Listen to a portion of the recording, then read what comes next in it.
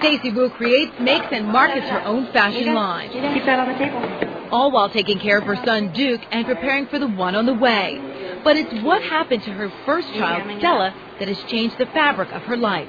I woke up feeling the baby kick, and then mid-morning I said to my husband, you know, I don't feel the baby moving that much. Just a week before her due date, Stacy lost her little girl. An autopsy revealed an oral bacteria found in Stacy's mouth was the same strain discovered in her baby's stomach and lungs.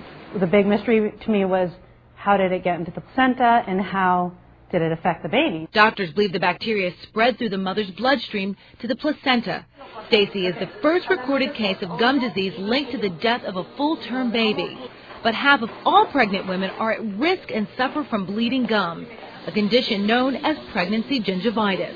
Especially as a mother of 3, it is a real concern in my heart and mind to be mindful of this for my patients who would be pregnant and suffer from periodontal disease. Dr. Dawn Bloor says it can be treated with a newer, faster, safer, and cheaper way with a single trip to the dentist. This new laser, called Periolace, targets diseased tissue and kills bacteria. It's like a guided missile for bad stuff in the mouth, and it removes the infected material. With this laser, there's no cutting or scraping, and no risk that a small nick or cut could send the potentially deadly bacteria into the bloodstream. We have the ability to reach out into the tissues and kill the bugs versus just sort of scraping the lining of the tissue of the tooth.